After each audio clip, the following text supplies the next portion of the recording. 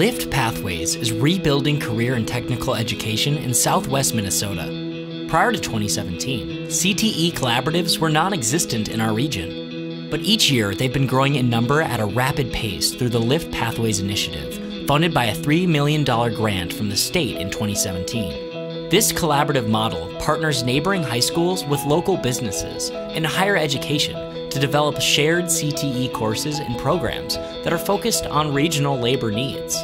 As a result, high school students receive greater access to CTE programs, become aware of the career opportunities in their area, gain a better understanding of their skills and interests, and become equipped to pursue a CTE pathway that best fits them. I think the LYFT program is really changing the way we educate students because it's giving them more options to learn. It's combining a classroom with real-world applications. You have to keep changing and evolving, and I think the LYFT program, again, is building a nice path for that to happen.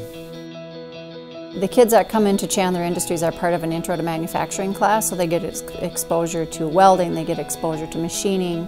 It just opens up a whole new world for them to see what's out there for careers and different schooling options. If you want to be a good citizen, it's a great thing to do. If you want your employees to be more engaged and motivated, our people have really had fun doing this, and I'm sure we'll look forward to the next time.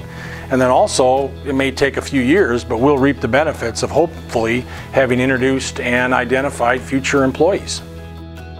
I thought it was kind of unrealistic thinking they were going to raise shrimp in southwest Minnesota, but True Shrimp proved me wrong. Going there and seeing all that they've done, I learned so much from it. Just not even about just True Shrimp, but about myself. It definitely has confirmed what I want to do. I definitely can see myself coming back and working for True Shrimp. We talked about years ago offering aviation to other schools. Well, the question, how do you do it? Well, currently, one of the ways we've done it is with a LYFT grant. We have transportation in there. We've got a lot of things in there to pay for and entice students to come here to have that hands-on experience. The interest is there. We just need to continue down this path. The LYFT program to me has been great for many different reasons. Number one, we've joined two schools together. From a financial standpoint, it gives a school district that it's in a rural area that is not going to spend money on things because whatever the reason financially, all of a sudden now we have the equipment, we need to do it. The students actually see that of, hey, we have this equipment, somebody actually believes in us that we can do whatever we were going to do. People actually believe in today's young people.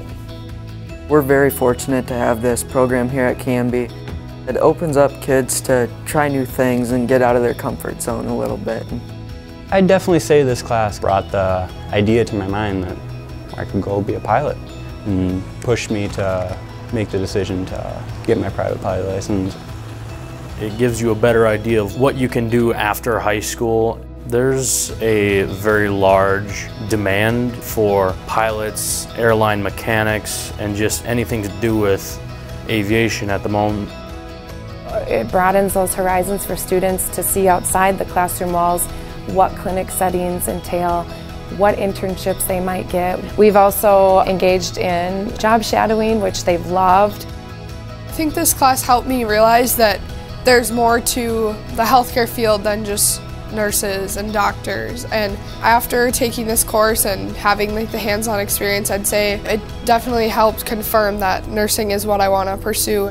I plan to either work at a nursing home in Montevideo or the assisted living home.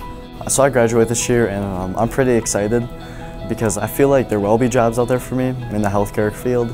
Like I have like a ground point, like I know what I want to do, I have all this stuff set up, and I think I'm just ahead of the game.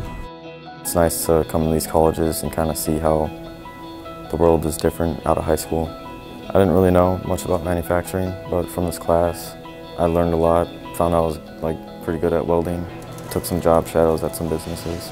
There's over 250 to 500 jobs just in this area, so I could go pretty much anywhere. I have all these options now that I never knew I had before.